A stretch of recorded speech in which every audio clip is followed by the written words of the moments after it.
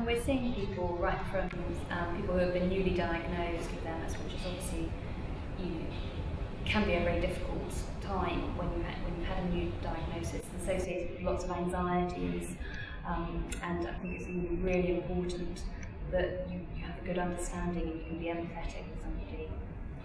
The person who has MS doesn't really know how it's going to progress and what the future is going to hold. You have to help them with that uncertainty.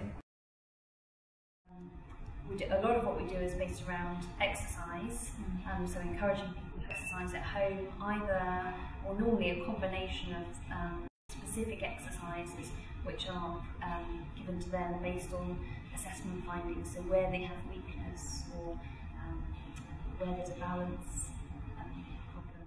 Found more recently is that exercise can help fatigue so long as you aren't doing too much and you're taking account of the fatigue and allowing you to rest. But I think if you have specific impairments, such as your balance is reduced or your strength reduced, I think what I find is exercise can help to an extent, not back to perhaps perfection, but you will see some improvement with people.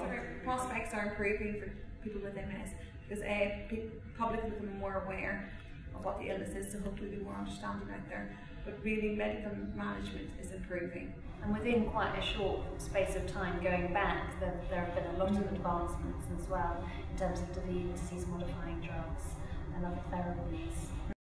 As regards the client, what it brings, what the team brings, is that they don't have to give the same information to different people, and they don't have to seek out a referral to each person from the GP. They call one place, they can access whatever it is that they need, and hopefully we all work in a coordinated way for the client.